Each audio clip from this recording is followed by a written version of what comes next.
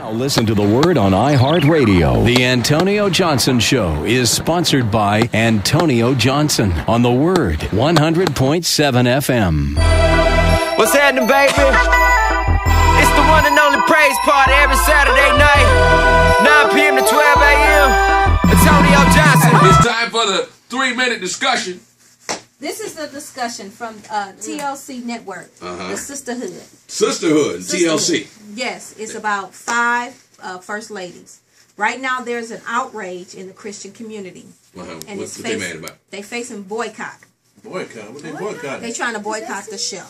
What they gonna boycott the show for? Well, one lady has taken matters into her own hands. She got a petition that's already launched to cancel the show. How many names they got on that petition? I'm not sure about how many 2. names, but ain't too many. they're saying that gonna watch that show. The portrayal is not positive for the Christian community. Here's my issue. Can I stand up on this one? Yeah, I need to stand up with this. I'm gonna tell you my issue with the show is. Okay. My issue with the show is this. I really don't think that people want to see Christians and their struggles in a real way. Right. That's reality. Right. I mean, I know you're human and you go through, but I don't want to see the pastor's wife or the pastor dealing with stuff I deal with. Right. I want to, in my mind, feel like they're doing something different than me. Right. You know what I'm saying? And nobody will see that. Right. I mean, they seeing it every day, in real life. So watching it on TV to me is no different. Yeah. Well, but this is my perspective of it. There are a lot of reality shows that shows the negativity of the black community itself. Mm-hmm. So if we're focusing on a Christian show, we want to see the positive of being a Christian. So let's show the reality of the positive light. Ain't nobody gonna watch that. They will. That's unfortunate. Ain't nobody gonna watch that, Lady T. They will. Ain't nobody gonna watch that. It's boring. Yeah, but it's boring to see everything go right. Yeah. Nobody watch TV when everything goes right. It doesn't have to go right. Would you turn it on positive? if they go to church?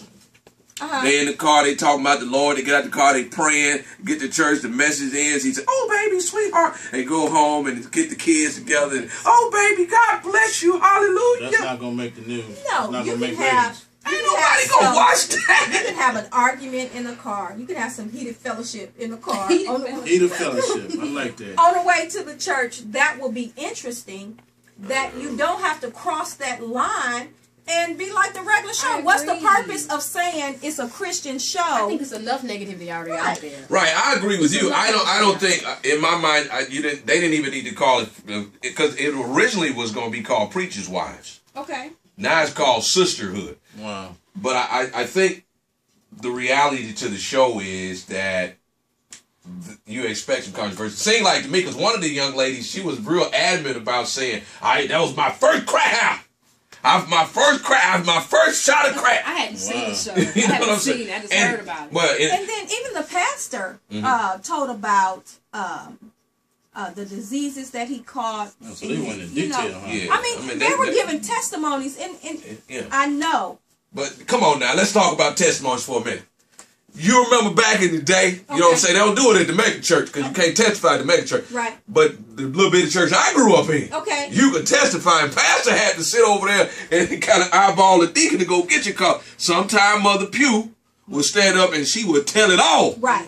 You know, she'd get deep into her testimony. She'd tell some stuff that we'd be like, oh, it's children here. Right. Yeah, TMI. You know what I'm saying? So that ain't new. Right. Yeah, but they portray it to be new when they put it on TV. So like I say, you see it every day. You're seeing the reality of it when you're at church, Monday through Friday, Saturday, Sunday, so to speak. But then when they put it on TV, then there's a problem because you're seeing reality for what it really is. You know what? I'm going to say this, and this is what bothers me the most about it. And you can watch the show if you want. You know what I'm saying? Mm-hmm. You might as well watch Sisterhood on TLC, and you might as well watch Best Funeral Ever. Right. But barbecue and praises. I mean, barbecue ribs and praises. And I don't know about that. But anyway, let's get back to Sisterhood. Right. My problem with the show is this. You can do a lot of stuff in ministry and really try to be effective and reach stuff, and nobody will say anything about it. But then you get on TV as a pastor and teach your kids how to put a condom on a banana, and everybody talking about it. That's my problem with it. That's my problem with the show.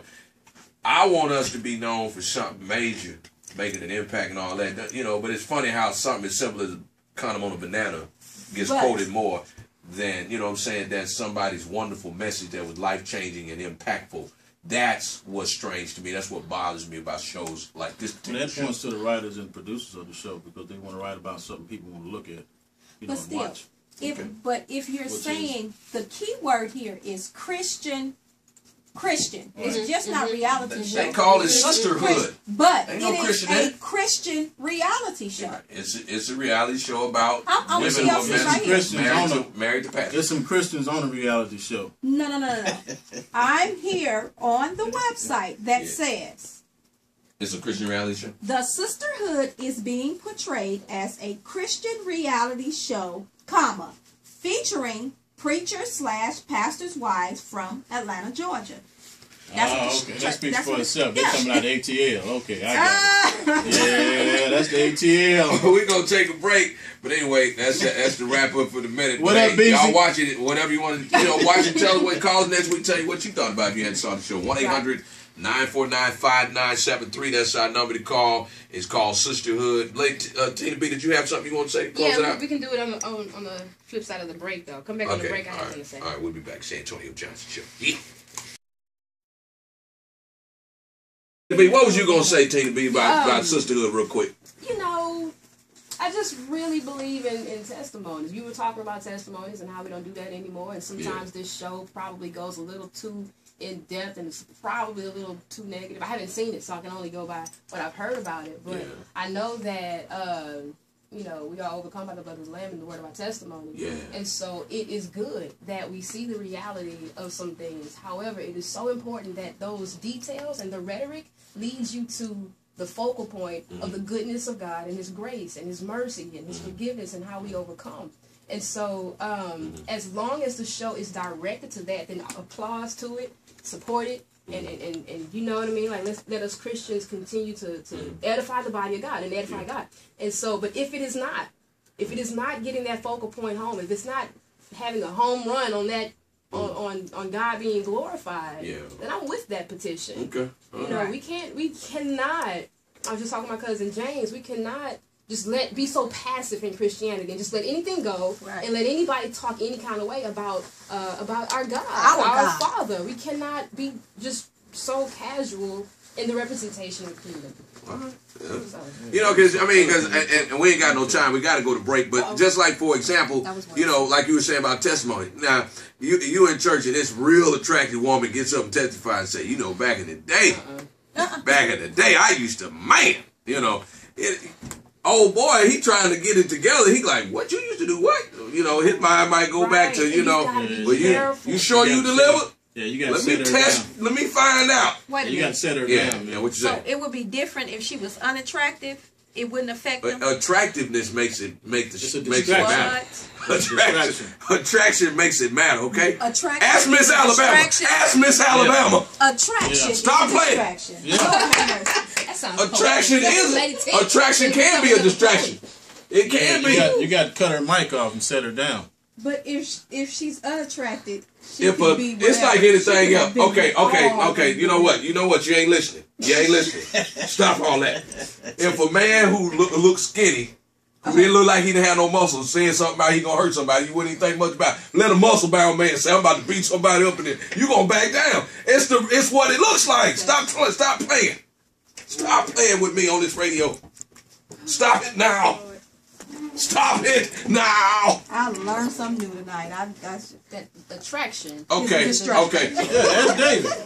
If Shamar Moore. That's David. What he do? If he don't have to do nothing but show up. See, That's what I said. Thank you. Okay, that's all I'm saying. Shamar Moore, he testified. Shamar Moore get up in church and testify and say, I can't help myself. I just love women. I'm delivered. He ain't even got to speak. And he ain't got no shirt on. That's too far. Just show up. It's a done deal. Sometimes I don't know about Deejay Wiz. Right. You talking about? They didn't let him up in the church with no shirt on. Let's just take a break. Shut up, Deejay Wiz. We'll be right back. It's the Antonio Johnson Show. I was trying to be brief. Welcome to a new year.